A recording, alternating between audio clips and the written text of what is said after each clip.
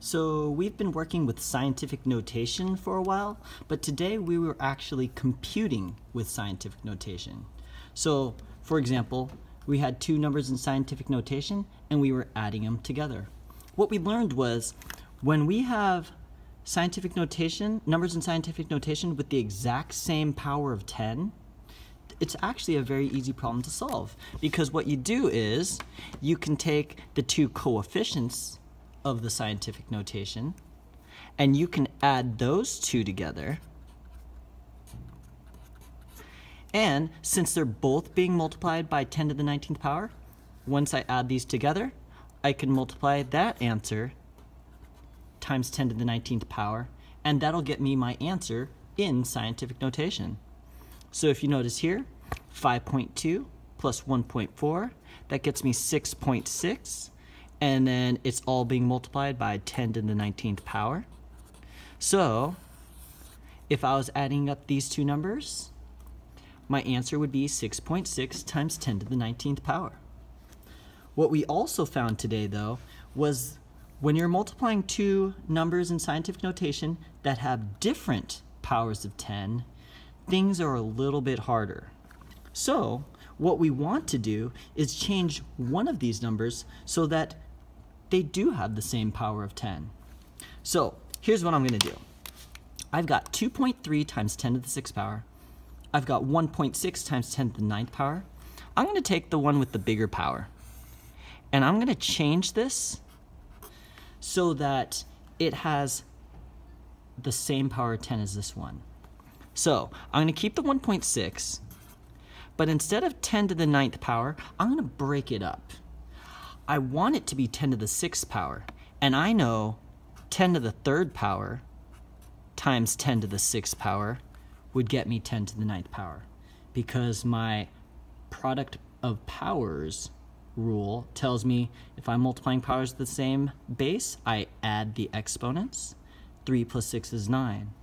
And I specifically picked 3 and 6 because, one, they add up to 9, but also because I want that last one to be a 6 so it matches up to this one. All right? Because when I combine these together, 1.6 times 10 to the 3rd power, that simply means move the decimal over 3 places. That just becomes 1600. And I'll drop down my 10 to the 6th power. So what I've basically done is changed my original number into 1600 times 10 to the 6th power. And if you notice, now these two numbers have the exact same power of 10, and now I can actually do the easy computation with it. All right, so I'm going to rewrite the addition problem now. Here's the first number, plus, I'm going to drop this guy down here, 2.3 times 10 to the 6th power. Now, adding this is pretty easy because I take my two coefficients and I'll add them together. And since both numbers are being multiplied by 10 to the 6th power, I can take this number and multiply it by 10 to the 6th power.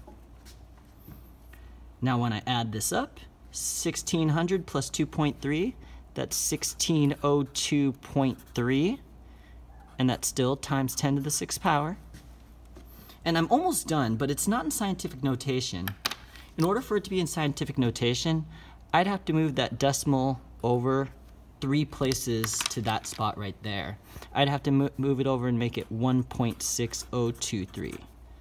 But the rule is, since I made this coefficient smaller by 3 decimal places, I need to make the power of 10 bigger by 3 decimal places to compensate for it.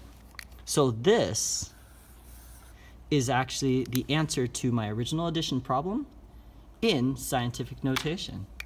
So the key really is to make sure that the power of 10s match up, because then you can just add the coefficients.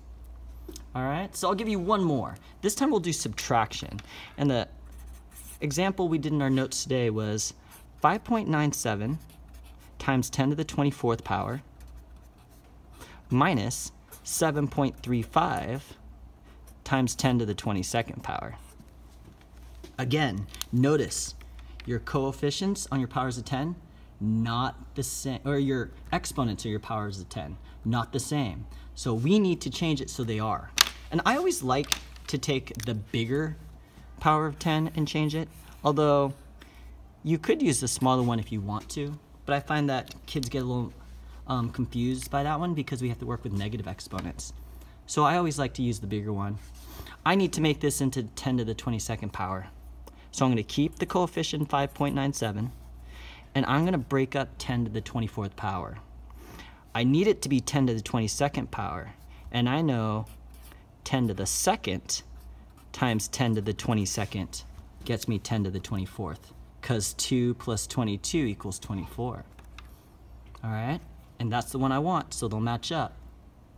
All right, so let's simplify this a little bit. I know 5.97 times 10 to the second power means I move the decimal over 2 spots to make this just 597. And we still got times 10 to the 22nd power. And now I've got a number that has the same power of 10 as the other one. So now I can actually do this subtraction problem here. I can do this minus this. All right, so to subtract these, I just take the coefficients and subtract them. So the 597 minus the 7.35.